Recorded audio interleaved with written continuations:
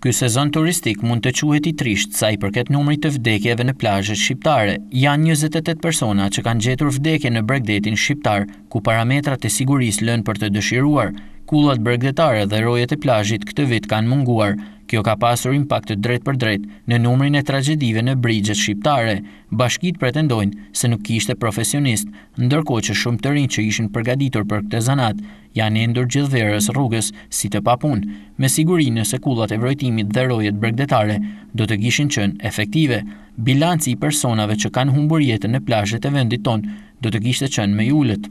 Sipas statistikave, për gjatë gjithë vijës bregdetare ose mungojnë kullat e vrojtimit ose edhe kullat dhe personat që duhet të shpëtojnë jetë.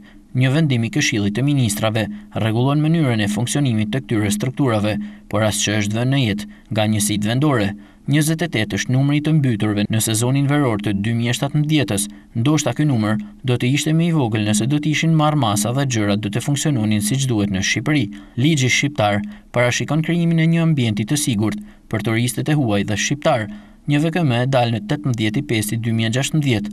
Në nenin 6.c parashikohet që pushteti lokal që jep ambientet me qira, bizneseve private, duhet I detyrojë ata në bazë të VKM-s që të ndërtojë një kull vrojtimi dhe të punësojë një vrojtues. Në 27 prill të vitit 2017 është tenderuar nga Agjencia Kombëtare e Bregdetit një kull me shumën prej 41 milion lekë të vjetra. Adresa dhënë është në Dhërmi, por kjo nuk ekziston gjikundi. Edhe në Velipoj këtë vit ka pasur një numër të lartë viktimash në plazh, kryesisht kosovar. Sipas statistikave nga Drejtoria Policisë Vendore Shkodër, këtë vit në Velipoj janë mbytur 6 persona.